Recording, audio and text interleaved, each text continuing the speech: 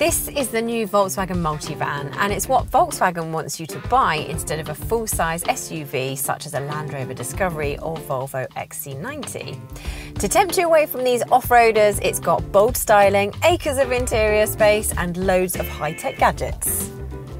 In essence, the new Volkswagen Multivan is the replacement for the Caravelle, and with its new name comes new underpinnings. It is no longer based on the Volkswagen Transporter that the Caravelle was based on.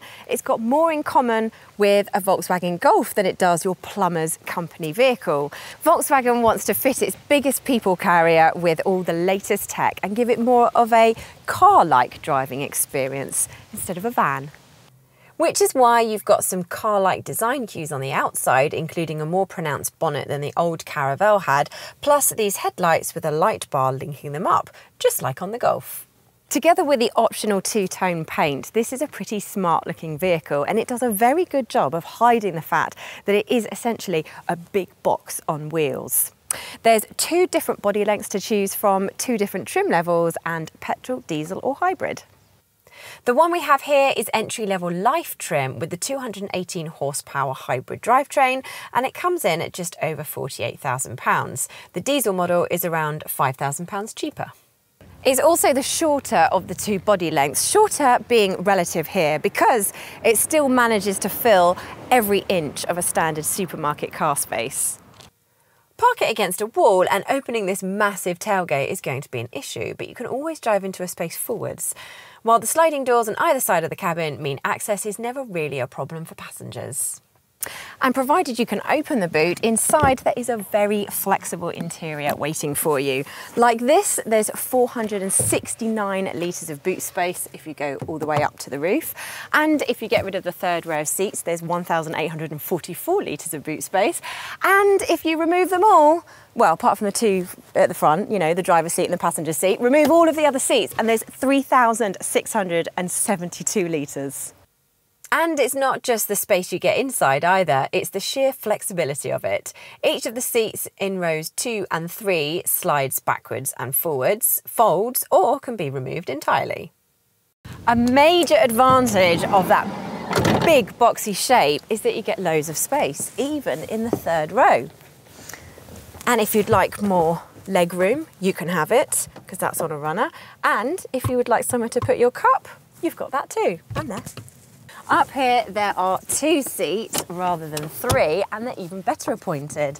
I'm just gonna get myself in here like this and just make it a little more comfortable. There we go. So we've got an armrest and maybe the best bit of the entire interior. Slide this, and it is the center console for the front seats and a storage unit. And for someone who loves their food, like me, part-time picnic table. Do bear in mind though that when shifting seats around, make sure the correct seat goes back into the correct side of the car. Otherwise, you'll find the seatbelt socket on the wrong side of your chair. Up front, you certainly won't accidentally sit in the wrong seat. And once here, you'll be very comfortable. Both driver and passenger get captain-style seats with armrests that you can adjust like so to be just right. Anyway, although there's no electric adjustment, you should be able to find a comfortable driving position because there's plenty of manual adjustment. Talking of the driving position, this is where the Multivan's relationship with the Golf starts to become more evident. You still sit very high up, but the positioning of the steering wheel is much more like you'll find in a car than in a sit-up and beg commercial vehicle. And one of the main benefits of using Volkswagen car technology is you get plenty of high-tech kit. There's adaptive cruise control, automatic emergency braking, front and rear parking sensors, and a reversing camera. There's also, unfortunately, the same fussy infotainment screen that you get in the latest Volkswagens, such as the Golf and ID3. That means no physical volume and heater controls, they're just unlit touchpads. That's less of a frustration in top spec style models, which have 3-zone digital climate control, so you can just set the temperature and forget about it.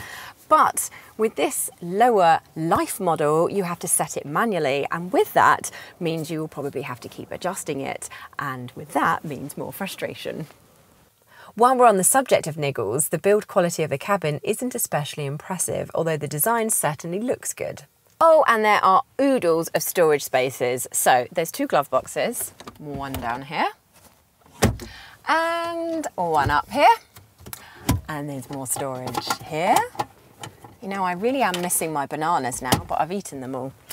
And 2 cup holders here and 3 cup holders here. So the Volkswagen Multivan really can transport 7 people, their stuff and their drinks.